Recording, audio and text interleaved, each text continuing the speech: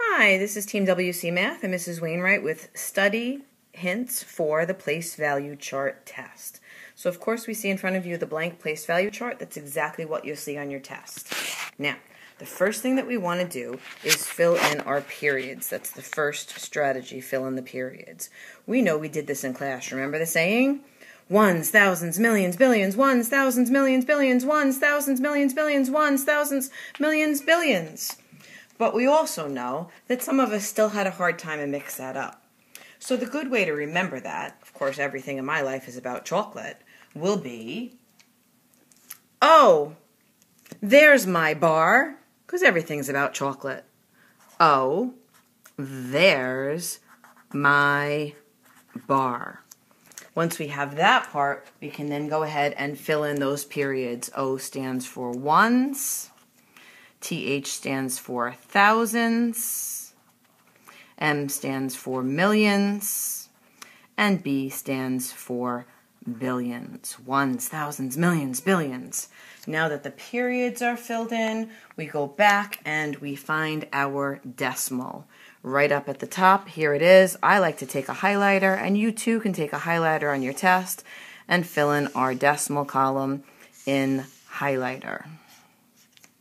We know right before the decimal column is our ones column. There's only one 1 and there's only one decimal, so we highlight both the ones column and the decimal since there's only one of each of them. Now what I'm going to do is I'm going to look at what I learned back in kindergarten and first grade. If I just simply took this number 256, what columns is each digit in? Well, the 6 is in the ones column, the 5 is in the tens column, and the 2 is in the hundredths column. So to make my writing easier, I'm going to turn my page sideways and write ones, tens, hundreds.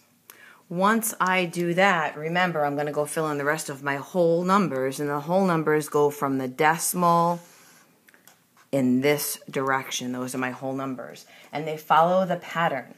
So, just like in the ones, tens, hundred, your very first column on the right-hand side is the name of the period.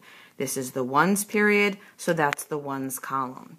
Remember, there's only one 1, so you wouldn't say 1 ones and 10 ones and 100 ones. You simply say 1 because you only say one time. We have ones, tens, hundreds. Okay, I'm into the next period, which I know from the thick lines. It's called the thousands period, so it's going to be the same name right here. Thousands. And it follows the same pattern. 10 with the name of the period, hundreds with the name of the period. So I have 10 thousands and 100 thousands. I'm getting to a new period, as I can see by the thick lines. The first column will be the name of the period, millions period, so this is millions. And again, it follows the same pattern, 10 of the period and hundreds of the period. So it'll be 10 millions and 100 millions. I see the thick line, I know I'm moving to a new period. First column is the name of the period, billions. And again, it follows the same pattern, 10 of it and 100 of it. So it will be 10 billions and 100 billions.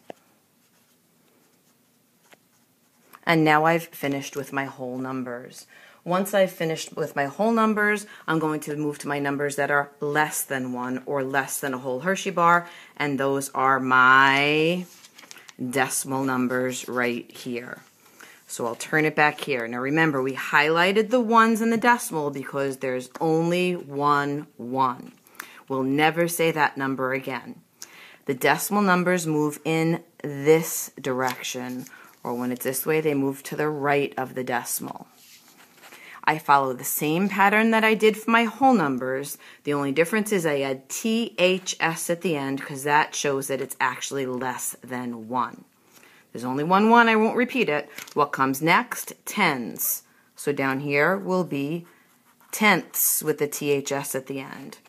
Next comes hundredths, so this will be hundredths. See, it's hundred with the THS at the end. Next comes thousands, so this will be thousandths. It's thousand with the THS at the end. Next comes 10,000s, so down here will be 10 thousandths. And again, it's 10,000 with the THS at the end. Now we can have completed the entire place value chart. Please make sure you study, follow those steps. It will definitely help you. Happy studying.